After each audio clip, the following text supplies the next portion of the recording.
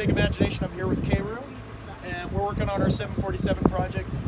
One of our big projects, maybe the most important project, is how do we cut this titanium I-beam off and then put it back on. This plane with this beam is just too wide. I don't know if you can see how wide this beam goes out like that.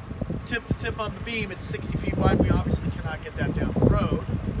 So we have to cut it right here. But when we cut it, then we lose the ability to hook the landing gear back up.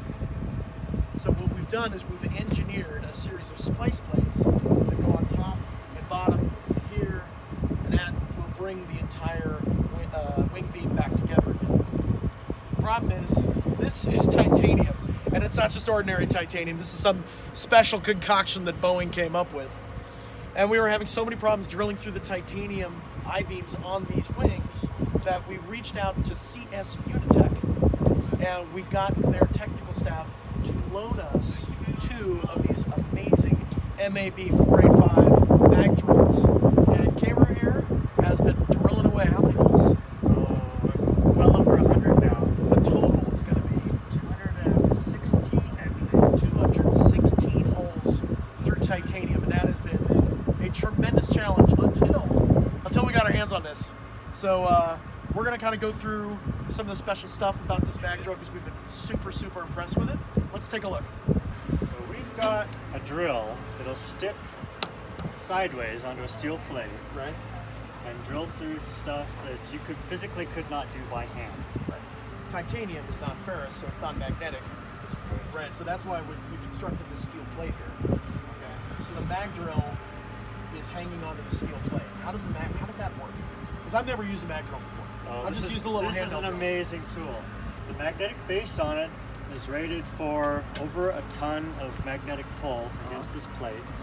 I could stand on this and this wouldn't come loose from the plate. So it gives a stable platform. You can turn the magnet off, reposition the drill by hand. It's light enough that you can move around and sit it up here. One person can handle this. And then once you're lined up, click the magnet back on and you're right where you need to drill, and it will not move. Nice. It's a great tool. Nice. It's light enough that I can handle it and position it accurately. You know, it's definitely a two-handed job. It weighs about 29, 30 pounds. I know for the motor size, It's a nice... it's very lightweight for the size of the motor. This is a really big motor in here. They have a 2-stage magnet on here. While I'm setting it up with this magnet button on, right now they say it's on maybe 50 to 75% of mag base power. So it's easy to turn off and on and reposition. And then once I hit the motor start switch, then it switches the motor on, or the magnet on full power. It's a nice feature. When we first started the project, we did a test and we got a hand drill. We got a hand drill and tried to drill through this titanium. That didn't go anywhere. And then we had one of our personal home hobby mag drills, and we tried to drill through it, and that didn't work. So CS Unitec loaned us this, but I know the speed, trying to get the speed correct is very important when you're drilling through titanium. Can you tell us a little more about the speed? This drill has a 2-speed gearbox, so I can switch between high and low up here, mechanical, and it's also got an electronic speed control down here on the side, this little red dial. So I can switch between a low range and high range in between gears. So this thing can go from about, I think, 50 RPMs up to about 450 RPMs. I forget the exact number, but for titanium, we're using it in low gear with the speed control turned all the way up so it gets the maximum drill torque. So there's like those 2 speed ranges. It's like 50 to 200 or 250, yeah, and then 150 to 400 or something like that. Yeah. One of the things I found about this motor is, however they've got the electronics inside, the motor feeds the torque I need and keeps the speed constant. When I am here pulling on this, I am at about 90% of the magnet liftoff pressure when I'm drilling through titanium. It takes a lot of force. There's an overheating protection called Cool Mag that'll make sure that it doesn't overheat. But we haven't had any problems with Motor protection.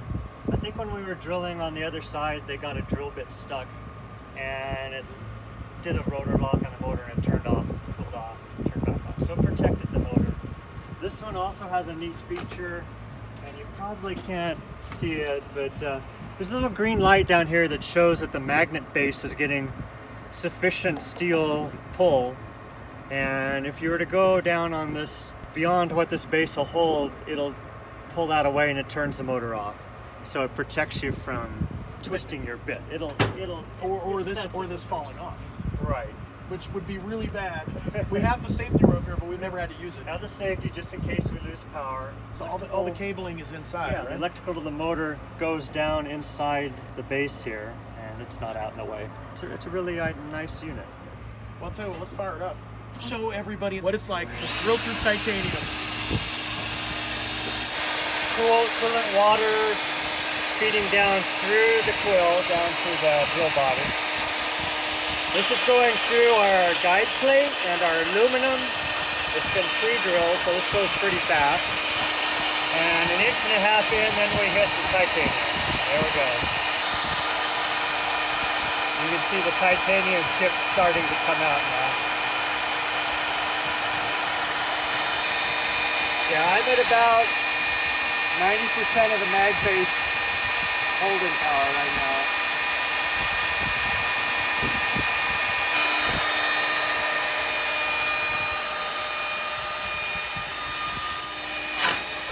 Oh, there you go.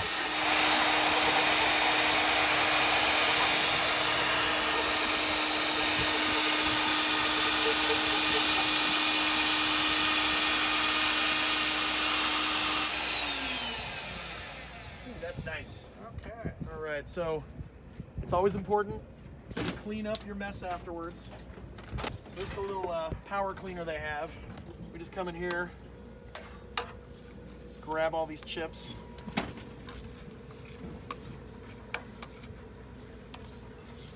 That is a lot of titanium. K-Roo's reloading the lube. There we go. We got the Pro Lube here. So we got the CS Unitec Pro Lube. Put that together. That goes up there. That goes through the drill bit. As far as we know, this has only been done one other time, and that was when Boeing cut this off and put it back together again for the space shuttle, the 747 shuttle museum out at the Houston Johnson Space Center.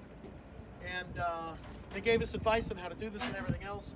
But fortunately, they had Boeing come out and do all of this work with all their fancy tools and everything like that. And what we had is we had K-Roo. We have one K-Roo and one CS Unitec, and we did the same thing. So thank you, K-Roo. Thank you. Thank you, CS Unitec. And we're gonna get this big sucker down the road. This is all possible because of, well, K-Roo, of course, CS Unitec, and Tom Green, our Green Machine Tool, hooked us up with that amazing drill body. Thank you very much. Oh, it's great working with you again. Oh, We're gonna get this done. Yes, we are. Take care, everybody. We'll talk to you soon.